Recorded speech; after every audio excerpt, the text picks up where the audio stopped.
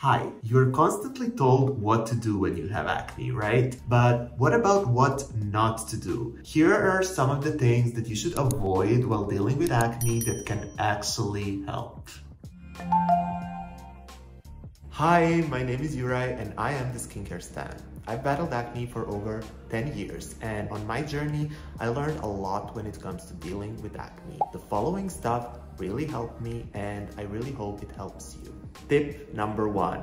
Don't pick on your skin. And I know, it's easier said than done, but it's really important to work on this. For me, it took a long time to really mentally train myself not to pick on my acne and keep my hands away from my face. Honestly, I wish I trained myself sooner. Now I have some deep surface scars on my face that are a direct result of my acne anxiety getting the best of me when I was younger. And it's a constant reminder today to keep my hands away from my face as much as possible. You know, picking on your skin can cause bleeding, scarring, or even a serious infection. It's really no fun with dealing with any of those. So I find that pimple patches work great to keep me from touching a pimple when it pops up, especially if it's one of those big ones that you can't really ignore. Tip number 2, don't wash your face too much. Wash your face 2 times a day maximum. In fact, washing once a day in the evening is enough for most people. Make sure to stay away from abrasive scrubs and harsh cleansers that have strong surfactants like SLS, and go for gentle cleansers which won't make your skin feel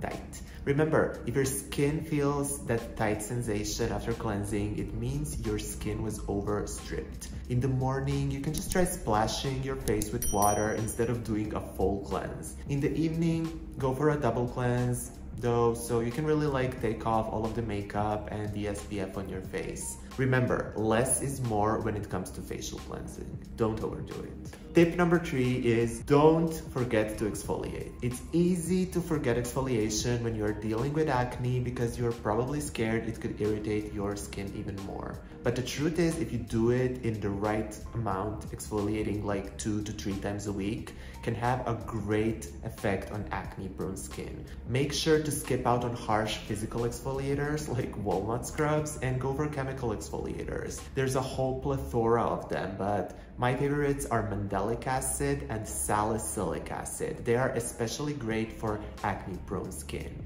You see, mandelic acid is slightly antibacterial and salicylic acid can go deep into the pore, which is great for acne-prone skin. Tip number 4, don't forget hydration. When you're dealing with acne, the idea of putting moisturizer on your face can seem a little bit scary. You might think that it will clog your pores and cause even more acne. But in reality, using a good moisturizer to keep your skin hydrated is super important. Your skin needs the moisture for a healthy function, and skipping out on moisturizer will leave your skin tired, dry, and open to more inflammation. So find a moisturizer that is right for your skin type and help your skin out. Don't keep it thirsty.